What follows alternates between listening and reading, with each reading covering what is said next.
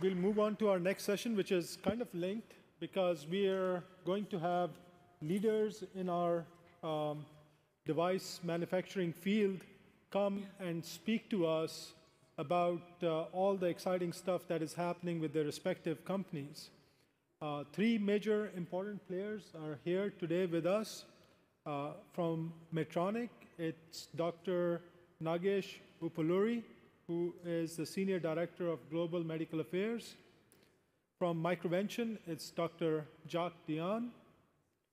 For Penumbra, it's Dr. Geeta Berry. She's the VP of Global Marketing. So please welcome all our guest speakers. Give a hand.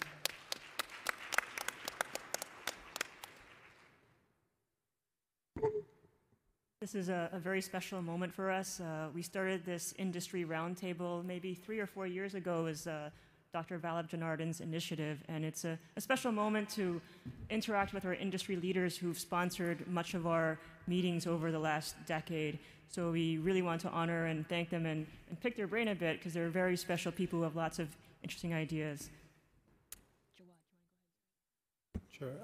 So we were thinking, and this is an open forum, so I wanted this to be as interactive as possible. So please get your questions ready, ask questions, be interactive. But I was thinking maybe the best way is for the guests to take 5 minutes and introduce themselves personally and introduce their companies. Because when it comes to some of the bigger companies, for example, Medtronic, I'm just using that as an example. You have like the Link device, you have the stent retriever, you have the pacemaker, and anything else that you can think of. So there's a different rep for everything. There's a different person that you need to contact for everything, every different part. And I'm sure we go through this every day. We also have many questions for them. So please listen to their introductions, formulate what you would like to know. We have some questions that we have written out, and we'd like the companies to focus on those. So we'll start with a 5-minute timed introduction from, let's start from my left side. Let's start with Geeta. So first comes to first, I will clarify that I'm not a physician, and I have great respect for those who are. So thank you all for that, and for that. It's a wonderful accolade, but not me. I am Geeta Berry. I am the Global Vice President of Marketing for Penumbra. I've been with Penumbra for just almost 4 years, but Penumbra is near and dear to my heart, as most of you know in this room, as it's been part of my family, actually, for a really long time. And, oh, of course, thank you, sorry.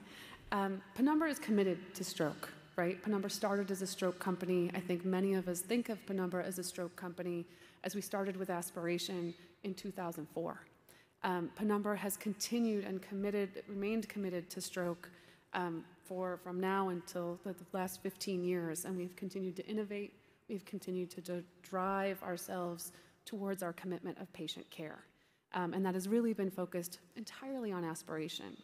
Our company has grown, though, right? Our company has expanded. Certainly, we started with access devices. We have embolization devices, but we also now have a whole portfolio that addresses the body. And we're now just entering the space of stroke rehab and moving into the world of using virtual reality to be able to help patients. And so we don't think of ourselves necessarily as a stroke company at this stage. We think about ourselves as a healthcare company committed to patients.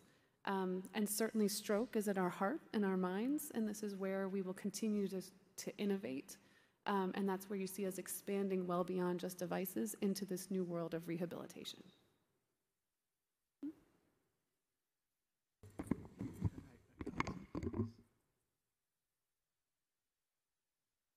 Thank you very much.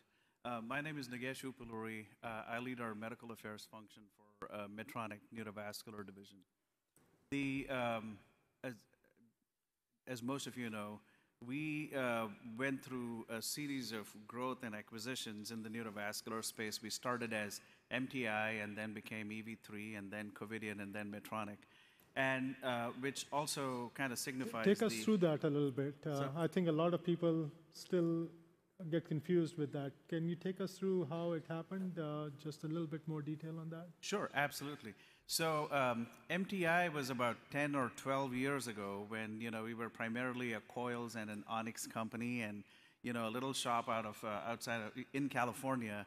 And as we started, our journey, we, got acquired by a company called EV3, which was into endovascular procedures. And we had both then the neurovascular and peripheral vascular portfolio. But our leadership at that point very quickly noticed that the neurovascular segment was really going through a phenomenal growth phase with, endovascular procedures becoming more and more prominent. And so, and truly became the growth engine of that. And during, about 2011, 12 timeframe, that caught the attention of Covidien, which was a pretty large medical device company with a pretty extensive portfolio, endovascular, surgical, and so on. And we got acquired primarily because of the growth that we were seeing in the neurovascular space. And then 4 years later, Covidien caught Medtronic's attention, and it was a perfect merger of two really big, innovative medical device companies. And so today, with that acquisition that happened 5 years ago, that merger, Medtronic stands as the largest standalone medical device company in the world. We have over 130,000 employees across 150. Our products are available across 150 nations and countries and so on. Our portfolio is very extensive with a substantial investment in R&D. As you can imagine, for medical device companies, innovation and technological advancement is truly the growth driver and the growth engine. And so, we have an extremely healthy investment into the R&D also. Now, as the advantage of being, part of a big company like this is truly the synergies that exist between overlapping technologies. And like you had mentioned earlier, Jawad, that marriage of the Link device and the technologies we have for ischemic stroke care, that complementarity really could happen because we were part of a larger organization as Medtronic. And that essentially sets the tone of how we see stroke care evolving and what our role is. So in addition to leading the technological innovation and bringing improved and better devices to the market, we believe that we have a responsibility as a company and as a manufacturer to cover that entire spectrum of stroke care, right from patient workflow and identification of LVO all the way to discharge and rehabilitation. You see that in terms of some of the partnerships that we have forged. You'll hear a lot more about Viz.ai and the data that they have been showing. We have a partnership with Viz.ai to improve early detection of LVOs and save time in terms of transport of patients to the hospital. Obviously we take a lot of pride in being, driving the data that made stent retrievers as a first-line therapy and an intervention, for acute ischemic stroke with all the studies that we had supported and conducted. So the evolution in this space has been, I think we are just getting started with some of the automation and the robotics and the AI work that we see. The future is going to be just so bright here.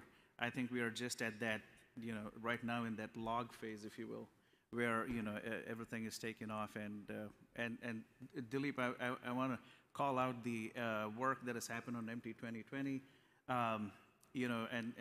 Really kudos to you. You've been a driving force behind MT 2020 and championed that all the way through.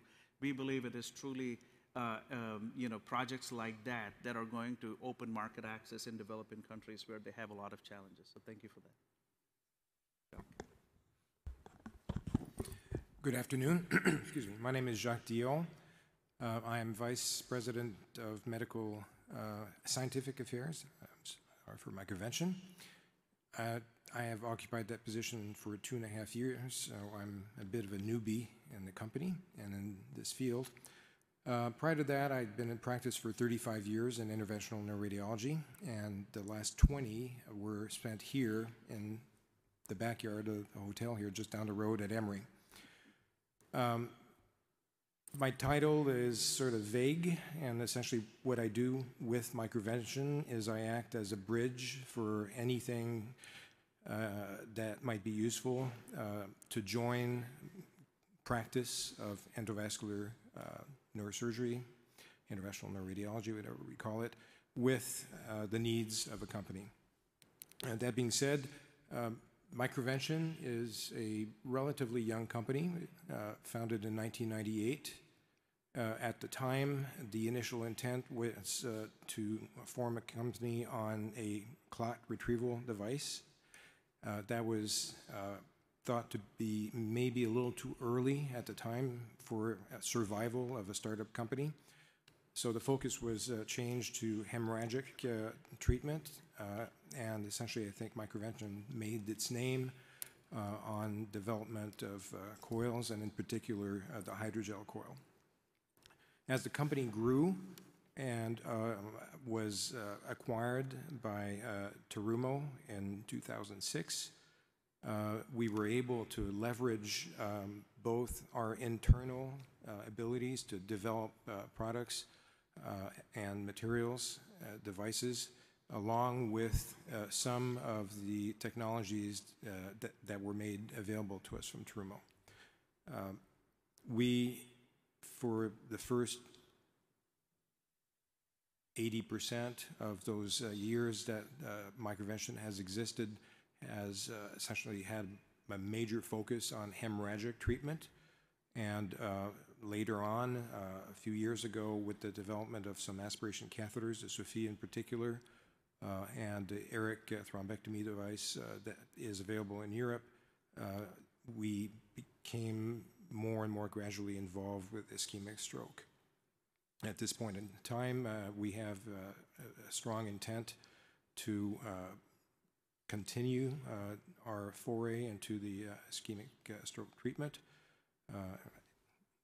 along with the other companies that are present on the podium and the ones that are not present as well. Thank you. All right, please use your devices to ask questions. I'll have Dr. Noyan lead the questions for the industry. Thank you, everyone, for your wonderful introductions. I just wanted to continue the conversation that Dilip has been leading with the MT 2020 Global Access to Thrombectomy. How do we reduce the gaps to access of care? How do we dismantle the barriers to getting thrombectomy in developing countries where there potentially is a big problem with getting the devices and the care needed?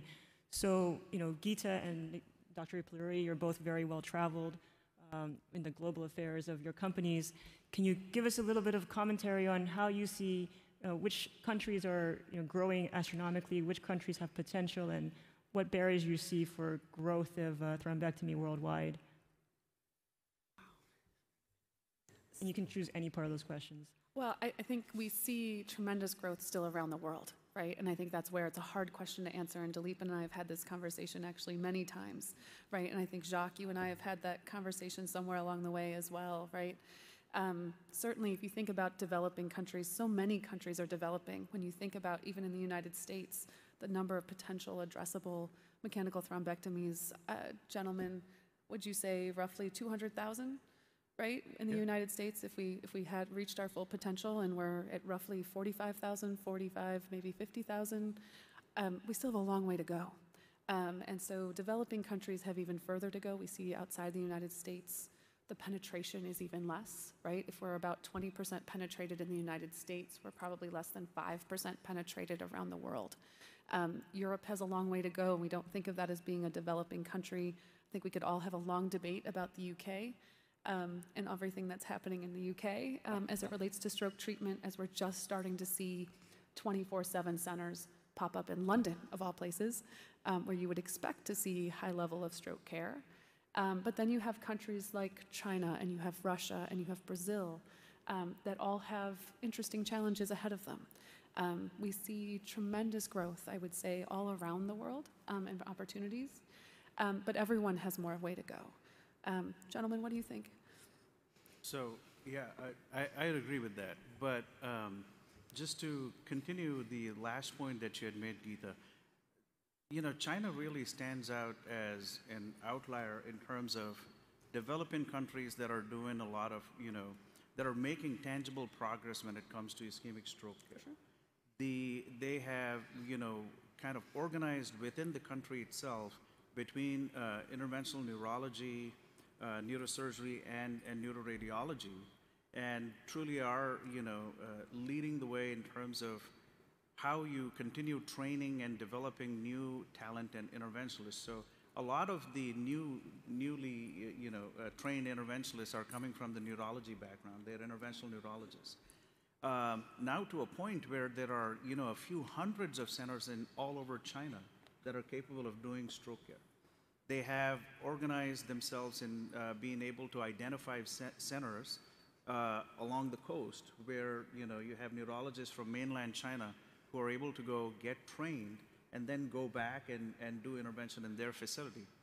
In one of the hospitals, in the Xianwu Hospital in Beijing, they even have an advanced method of or mechanism of remote proctoring, where when their fellows come and train with them and go back to their hospital, they go home with a kit of cameras and internet equipment. So when there is a stroke call that comes in this remote facility 2,000 kilometers away, there is a physician in Beijing who is alerted to it and is by a computer and is watching the case and giving directions, continued directions. I think there is a lot to learn from China in that regard for the other developing countries too. And to your question, Dr. Wen, you had asked about some of the barriers that exist. It truly comes down to, I think, healthcare awareness, both public and government awareness. I think MT 2020 is going to play a pivotal role there. Healthcare policy changes, and I think that is a public and a private, partnership of institutions partnering in these different countries. And for developing countries specifically, it is about affordability. The economics plays a very huge role. And I think there is, again, a partnership between both the manufacturers of the technology, the policy-making bodies, and the government in these regions to truly find, a more affordable solution. Because, there is huge volumes, and the potential is very large there. But I think those three stand out as the main barriers. Jacques? Well, the two prior speakers sort of took the words out of my mouth. I agree fully that China, although a developing country, is really exploding. And they're really getting themselves very, very well organized. In other less fortunate parts of the world, I think there's issues that relate to road infrastructure, lack of government involvement at this point, which needs to occur for this to move forward. And that goes along with affordability. I think it was in Naples where one of our physicians from the World Federation of Therapeutic and Interventional Neuroradiology was describing a situation that was, to me, it was very sad and alarming, where there was a discussion having been during the session where we were discussing, well, we got nothing to lose. And we heard that this morning. Take a patient, you got nothing to lose. Well, in the case of a developing country where some of these families or patients have to pay up front for the catheters and all the tools that we use for this, if the patient does not improve, that's a big deal for the family. So there's some economic issues that are different, and you sort of have to look at the problem in a different way, I think, in some of these economic countries where families and patients have to bear the price of this unless the governments get involved. So, and there's other issues with sometimes corruption at the governmental level that can play into this. So I agree with the comments that were made by my two colleagues, but also to reinforce the fact that I think at all levels of these countries, I think government and systems of care have to be active and implemented. I just want to make a point about what Nagesh said about China. So this is really a very important example, as you pointed out, because while we logically can come up with interventions, to see an example where the acceleration has been so quick is really very, it teaches us a lot. And would you say that, so when I visited a center in Nanjing, they were training 5 interventional neurology fellows in 1 year. And they have all of them scrubbing in, and they, do the cases, sort of every case with 3 or 4 fellows, and then everybody kind of learns. And so this is a really, unusual problem where we have so much demand and such less practitioners who do this. So from a company standpoint, how do you see training, as a factor? How, like, these practitioners are going to use your device, they have to use it well. What's your, now it's been 2 or 3 years of seeing how China is doing it. Are there thoughts around training and how good training can occur and help our patients? Yeah, absolutely, and that is a very valid point, because as we train more and more interventionalists to meet the demand, the rigor of training and the and the credibility of the training becomes extremely important. During WFITN, we prior to the start of the meeting, we had a 13 society, and SVIN was one of the participating members, and the industry meeting where we discussed at length certification requirements and what the appropriate training standards need to be, and if we can actually have a harmonized training standard specifically for ischemic stroke across the globe. There were some thoughts and that came out of that, and I think you'll see that published sometime soon. It is important to have some kind of a standard, and there are some standards that are already established in China. The challenge is, it probably will differ with each different country depending on the critical mass that they already have, or if they don't, or not having a critical mass. So I think societies play an important role in being able to enforce that requirement. Industry's role also becomes important here, because that continuous refinement of skills and that training, there is a burden that we also carry and a responsibility that we have.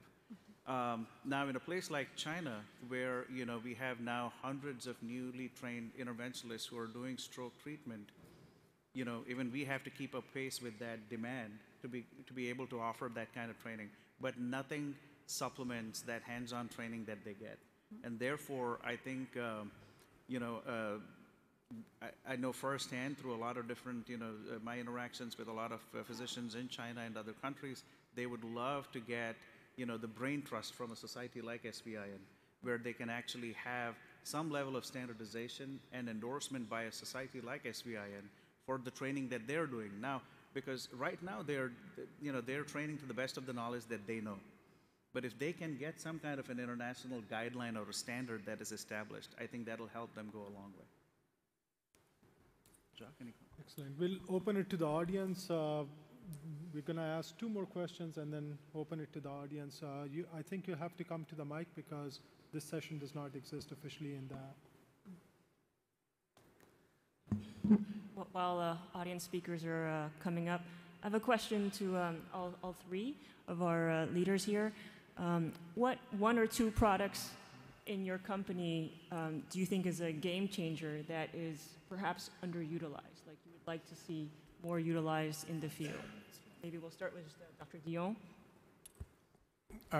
Well, on the ischemic side, of course, the Sophia catheter was probably the first very navigable catheter to be utilized for aspiration. I think it's utilized a lot, and competitors have really come up with very comparable products from what I can tell when I speak to colleagues, when I go in the field. In the hemorrhagic side, web for sure is going to be sort of a game changer in terms of conceptual change in how we treat aneurysms without having to deal with the parent vessel. And we're seeing really rapid increased adoption throughout the world.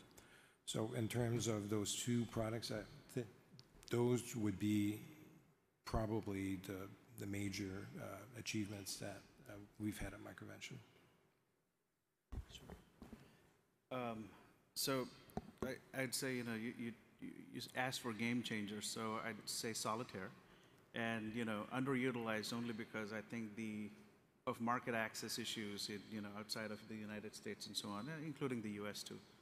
The second product that comes to my mind would be the pipeline shield device. It is the flow diverter that has a surface modification of phosphorylcholine. It is available almost around in every country around the world with the exception of the United States.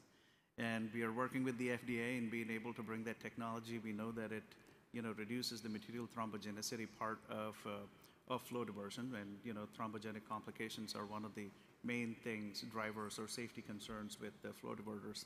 And so this helps alleviate that a little bit from the material side. So we are engaged with the FDA quite a bit, and we are hoping we can get it to the US pretty soon. I really feel like it's hard for us to describe as industry what's a game changer versus not. I really feel like that comes from the physicians and from those who are using the products to really tell us which ones were the game-changing products. I think what we hear from people is that what we did with the Penumbra system and all the iterations that we've had since, and that belief and that incredible belief in aspiration as a first line approach from both a health economics as well as an ease of use perspective, has really been a game changer, not just in the United States, but in many countries around the world. And we're happy to see that so many others are seeing the benefits of aspiration, and it's a wonderful complement to the work that we've done over the last 15 years. On the underutilized side of things, I think our large volume coils, I think, would be an area where we don't talk a lot about coils, right? I think we all have coils in our portfolio. Coils are one of those things. We've got great technologies like web and pipeline, but having something along those lines that can do something a little bit different and solve a unique, potentially like a very niche kind of like application is something that I think we can do more of, right? And we can bring to more patients. But we still got a lot to do with stroke. We still got a lot to do with all sorts of technologies. We're really proud of what we've done. And really thankful for the support of so many of those of you in the room who have helped us with those efforts along the way. And we thank you for championing these products into our workforce. No audience members yet. So I'm going to ask possibly a slightly sensitive question to industry. One of the things that get discussed a lot, not just with stroke devices, but with every therapy that comes out, is cost. And I think the sort of the concepts around how cost can be managed for society is a big question. But in terms of stroke devices, it I think is very pertinent because of how much burden there is. And so in discussions, it's not clear to me when we have personal discussions how the industry aims to solve this cost issue, at least in the short term. Because access till patients and society see a device and its effectiveness, the adoption is very slow. So how does industry think about cost and possibility of, you know, reducing cost? What feasibility do you guys have in doing that?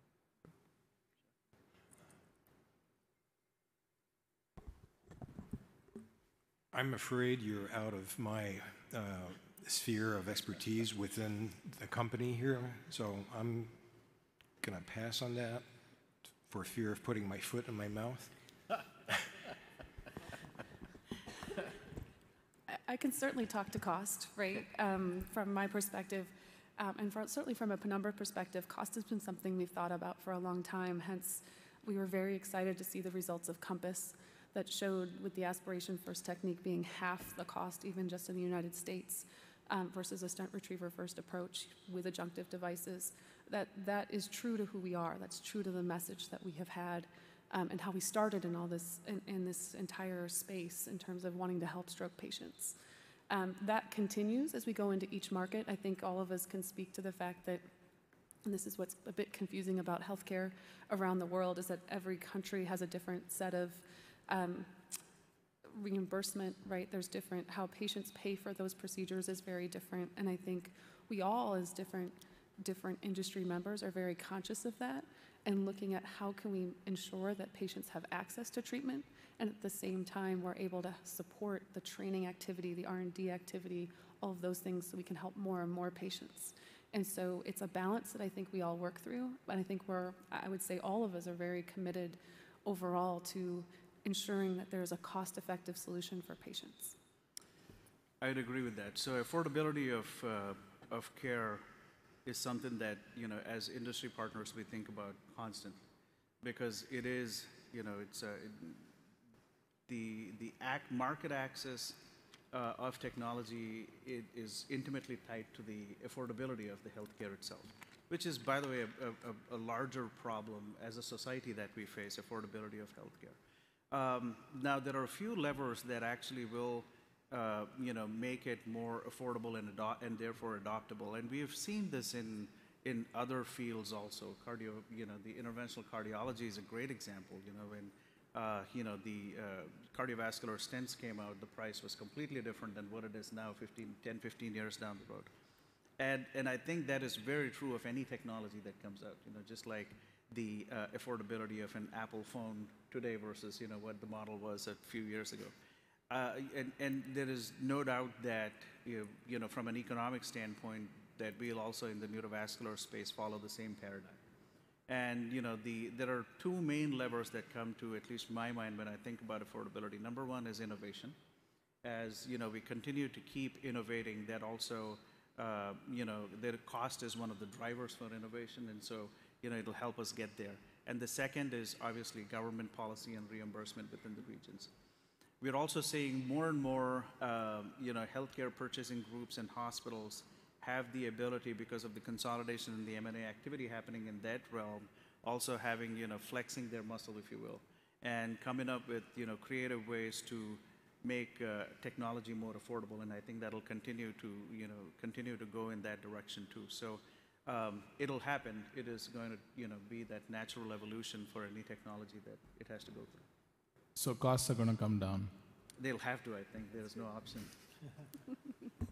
As we wrap this session up, since the audience are not coming up, I'd like to ask a question from all of you on behalf of the young, excited investigators, scientists, and all the people that would like to reach the industry and want to know if they come up with the idea of a device, if they come up with the idea for a research project, what are the processes, what would you recommend for them, and is there advice that you can give them that would make it easier to have that collaboration between the physicians and the industry? So, go ahead.